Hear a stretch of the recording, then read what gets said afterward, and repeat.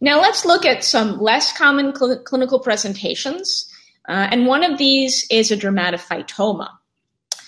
And this is defined as a fungal abscess, so the hyphae are densely packed, and traditionally these have been harder to treat than regular onychomycosis. And they present with either a streak, a yellow streak, or a white streak, or a patch in the nail, and that's a clue that this is a dermatophytoma.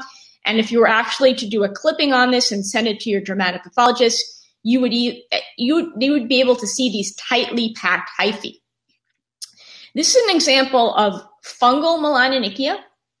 So a clue that this is fungal is that it's wider distally and tapers proximally.